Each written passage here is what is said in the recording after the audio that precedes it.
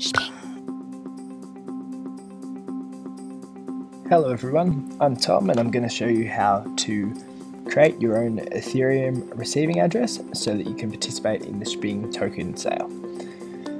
Alright, to start with, we need an Ethereum receiving address because this is where Shping will send your new Shping Coins to once you've purchased. It has to be an Ethereum wallet that is ERC, that supports ERC20, and we got to put the address in here. So to create an address, we'll head to myetherwallet.com. This is an interface that speaks to the Ethereum blockchain, so you can create an address on there.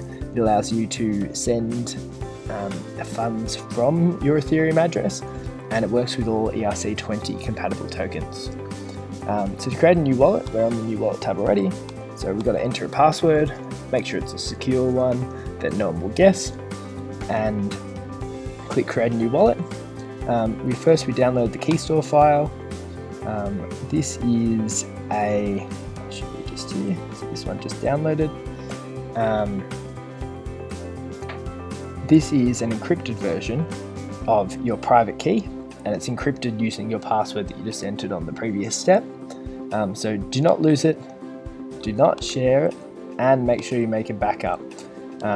Preferably not on a USB or something that's not connected to a computer that is connected to the internet. Alright, let's continue. So here is your private key. Basically, this is the unencrypted version of your key store file we had down here. I suggest to print a paper wallet. This is what a paper wallet looks like. It's got your, I won't print it now, but it's got your address and your private key. Make sure no one sees this. If anyone types this out, then they have direct access to your account and can send your funds anywhere. Alright, so then if you wish, you can save your private key. I recommend against it. The private key is stored in an encrypted way in your key store file, so it's usually safer to just save your key store file. Now let's continue on, and we're going to unlock our wallet so we can see our address. So you can do this via the key store file, so we just need to select the wallet file, which is this one, in order to upload that. So let's do that, which is 888, there we go. File is selected. Now you have to enter the password.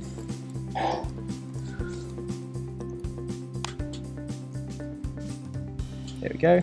So wallet is successfully decrypted, and here is our address. So now this address is the address where we're going to put into the Ethereum receiving address. So that's where our Shping is going to go. Check that it starts with OX. It should end. Make sure that all the numbers and letters are the same as what we're seeing here. So it ends in 51888, 51888. Perfect. So you can save changes there. You've successfully updated your profile.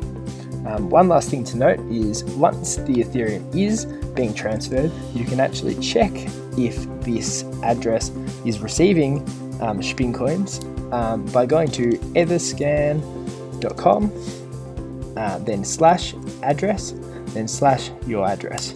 So hit enter there and we'll see what's going on in there, and currently it's got 0 ETH, it's worth nothing, and it's had no transactions.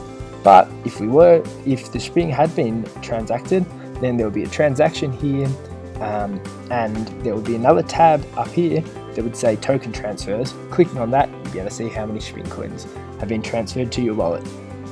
Alright, that's about sums it up. Hope you found this informative. If you've got any questions, leave a comment below, and good luck purchasing in the Shping Token Sale. Thanks. Bye.